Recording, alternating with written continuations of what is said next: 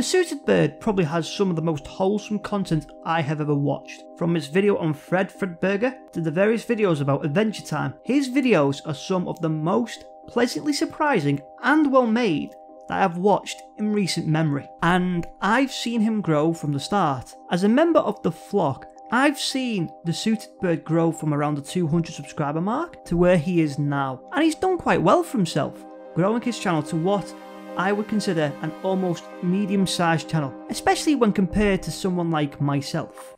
God fucking damn it. And his growth has piqued my own interest, both in terms of how he did it and the lessons he has learned. And in this video essay, I want to examine both as to why and how the Suited Bird has been able to grow his channel successfully and grow his community of followers to where it is at the moment.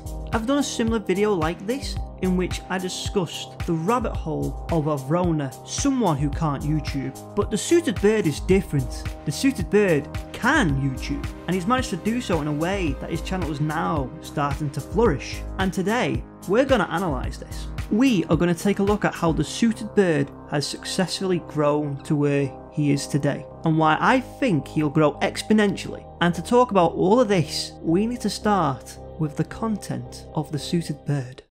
So, what does the Suited Bird actually do? Well, by the looks of it, he mainly makes commentary videos like the previously mentioned Fredburger video, but he also has other types of videos such as a speedrun video, a how-to video, and some reviews. He sprinkles in variety amongst his videos.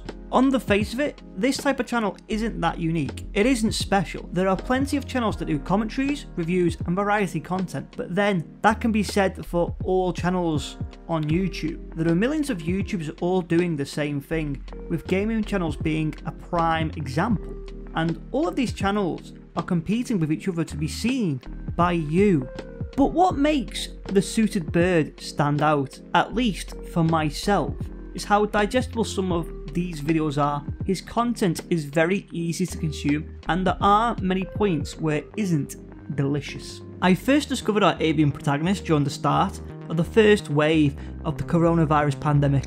In the UK, everywhere unless absolutely necessary was placed under lockdown protocols, meaning you were only allowed outside, out of your own house for 1 hour per day. And this was the case almost everywhere else around the world during this time. Almost every country had its own lockdown laws, rules and systems in place to combat the virus, and because of these lockdowns, a lot of people were placed on schemes that allowed them to keep their jobs, such as furlough schemes, but they weren't going into work, they weren't leaving their homes, and I was included in this. For me, I was left with almost nothing to do except work on my own videos and watch other people's videos. So I browsed the small YouTuber communities in order to learn more about making YouTube videos and to honestly just cure my sheer boredom. And when looking at a lot of these videos by these smaller YouTubers, let's just say that the standard of these videos, from the thumbnails, the SEO and the actual content, was shit. And I was included in that myself. My channel's still a work in progress even till this day. That's not to say that these people can't improve or won't improve. Everyone has to start somewhere, and when you look at the biggest YouTubers out there, from KSI to PewDiePie, you'll clearly see they weren't as good at making videos as they are today, and even the Suited Bird has massively improved on from where he started. The first video I ever watched of the Suited Birds was his video on Sub for Sub, and while it was a very good video, he had asked for it to be critiqued on Reddit, and from the get-go you could tell that the thumbnail needed work, and he acknowledged this, accepting that his thumbnail game could have been improved, and in subsequent videos he improved the quality of his thumbnails dramatically. I think a massive part of the Suited Bird's growth was the fact that he was willing to learn and open to criticism. It's quite clear that the bird was willing to learn about YouTube from the start of his current channel's journey, that he was willing to listen to people so he could improve upon things he may not have even realised he needed to improve upon, and I think that's part of his appeal, at least to me. Watching someone implement the advice they have received and constantly build themselves up is always a joy to watch. It comes across as down to earth and relatable, which is something I get from his content, whether he is talking about SpongeBob, Adventure Time, or something wildly different. He's someone who appears relatable and down to earth. He's not someone who's throwing his ego about, chasing negativity, but instead he is giving out positive vibes, making positive feel-good videos, making people's days better with his videos, entertaining his newly found audience in the process. And it's these people that the Suited Bird has managed to turn into the flock. As a member of the flock, the name bestowed onto the Suited Bird's fanbase, it's incredible to see that the bird has built a thriving community from his videos. He has regular viewers, such as myself, who repeatedly return to watch his content whenever he makes a new video, who eagerly await his every upload. The ability to attract and keep an audience is vital to building any successful YouTube channel, and a massive part of the bird's early success was a video series he created, a series of channel reviews. For a time, his main series was his channel reviews. He set up his own subreddit, which has now become a place for people just to dump their content. And he'd select 5 videos from 5 completely separate creators and give detailed and insightful reviews of both their videos and their channels, what they were doing well and what they could improve upon. And for a small YouTuber at this time, whether the Suited Bird realised it or not, this was ingenious. In an ocean congested with other small YouTubers making content involving their content and giving other creators a chance for their content to be shown on his channel was clever, a little too clever. By doing this, he planted the seeds for growing his audience, enabling him to add people to his Discord, involving his audience with his videos, making a more personal connection to his growing audience, and thereby reaching the 1,000 subscriber milestone, a major milestone in any YouTuber's journey. He even did a face reveal at 1,000 subscribers as part of his special, and this is not a bird. This is not a bird at all. What the fuck? Now, the caveat with this strategy was that this strategy attracted a lot of people who would subscribe only because it benefits themselves. And that did happen in the case of the Suited Bird. There are plenty of small YouTubers who only watched these videos for some sort of self-promotion, and then when they weren't promoted, left. However, a lot of people did decide to just stick around, as the channel reviews did encourage people to check out his other content, and as people saw potential in them to get better than they were, which he is now fulfilling, they decided to subscribe to the Suited Bird for his content. At the time of recording, the Suited Bird has been growing at a steady rate, even when he hasn't uploaded as often as he could have potentially. And I think there's something else, something to do with his editing, or rather, who he edits for. On one of his relatively recent videos, the bird, in entertaining fashion, explains how he edits a video for a YouTuber by the name of Easy Speezy, a speedrunning gaming YouTuber. A gaming YouTuber with over 1 million subscribers. Fuck! He has also edited for Pro Gamer Dude, another bigger YouTuber, and another YouTuber with over 100,000 subscribers. In addition to this, he is on friendly terms with other small creators, big and small, and some of them that are friendly with him have also grown to bigger proportions. This is what we call networking.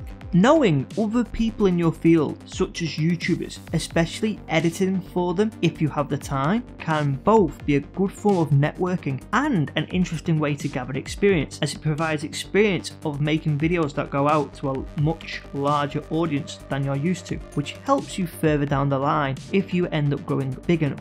And knowing other YouTubers, especially ones that are much bigger, can help with exposure. And I'm not talking about getting handed shout outs or receiving any kind of promotion from these said YouTubers. The exposure he gets is much more indirect than that.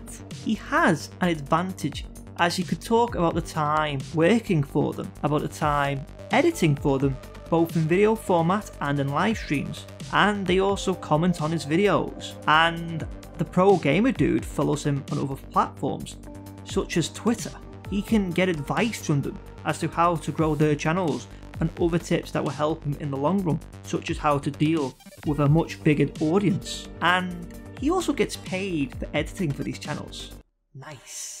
The way the Suited Bird networks, he doesn't just know them as his bosses, although they technically are. As an outsider peering in, he seems to be on very friendly terms with them, which both helps maintain a good working relationship and comes across as more genuine, which then carries on to his own videos. He's not just meeting people, but he seems to be making connections with them, making them feel part of something. And he is connecting with these people that you may have never met otherwise. He can connect with their audiences of these other creators and also help them out. And in return, he can get help back himself. He can get advice, friendly comments, and Discord moderation, just to name a few things. These are benefits of his networking skills, and none of these feel forced. He seems genuinely interested and friends with these people. He clearly has used these networking skills to expand his community, to build up his following so that he has subscribers that return to watch his videos, meaning that the algorithm, due to consistent watch time and engagement, is more likely to promote his content, helping the Suited Bird fly to new, greater heights. The Suited Bird probably has some of the most wholesome content that I have ever watched. From his videos about Fred Fredburger to the various videos about Adventure Time, his videos are some of the most pleasantly surprising and well made that I've watched in recent memory. I'm going to go out on a limb here and make a bold prediction about the Suited Bird, one that I personally think he will achieve. I believe by the end of 2023, the Suited Bird will have received his silver play button. If he keeps making the content he's making to the standard he's making, I believe he will reach 100,000 subscribers on YouTube. And it's been interesting observing his growth until now, how this now medium-sized YouTuber has grown from where he once started, from making gaming videos on things like CSGO with the basic building blocks of video gaming, of video making, to making good quality, wholesome commentary videos that he now makes today. And I believe he is going to quote unquote make it, that he will one day become a big YouTuber, as someone who can inspire others to make videos just like he does. I also look at the methods that he has used to grow and try to apply the lessons from them to myself. You don't necessarily need to be an editor for a bigger YouTuber, but you definitely need to stamp your mark on the platform. And the Suited Bird does this. I have my own channel where I make these weird little video essays, and I'm looking at the lessons that the Suited Bird has given me about his own journey, and maybe one day I'll get to where he is now. And if my prediction about the Suited Bird doesn't come true, that's not an issue, as it's not about how big he becomes, but it's about the journey he took us on along the way. Hey guys, thank you for watching the video. If you'd like to see more of these weird little video essays, I'd recommend subscribing to my channel and turning on the notification bell. I also have videos just like this on my channel, such as my video on RuneScape. You can also keep up to date with me on Twitter at ohnoitsjustin2. And if the Suited Bird is watching this, I hope you're doing well, man. Keep smashing it. I'll see you in the next video. Peace.